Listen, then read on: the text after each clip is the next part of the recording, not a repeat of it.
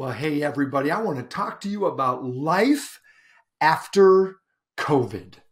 You may have thought that this time would never come. Oh my goodness, this past year has been so challenging. And I understand that we're not completely out of it, but we really need to start thinking about life after COVID. And over the next couple of months, our series is going to be coming to you about life after COVID. And in our first week here today, I want to talk about moving forward, right? The opportunity for us to actually move forward.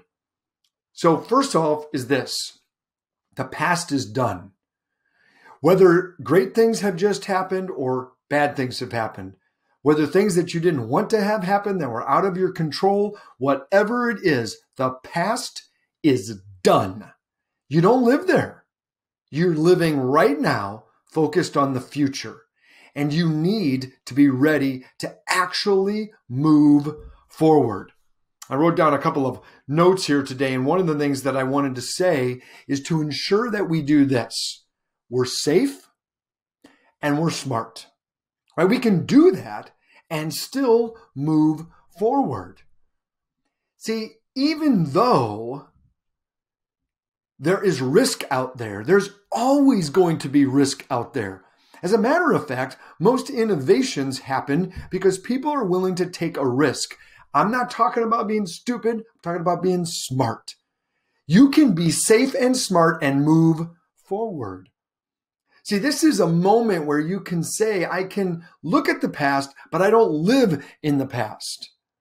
Over the next few sessions, we're going to talk about learning from the past. We're going to talk about how the world needs you. And then we're going to talk about a critical element that is so important when we're tired to get rejuvenated.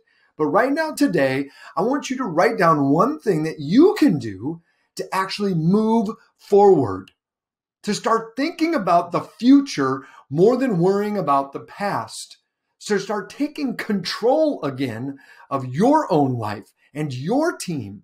It's a great opportunity for you to say, I can make a difference and I have more of an impact in my life than any media personality, any politician, or anybody else that's out there. The person that is in most control of how your life moves forward is you.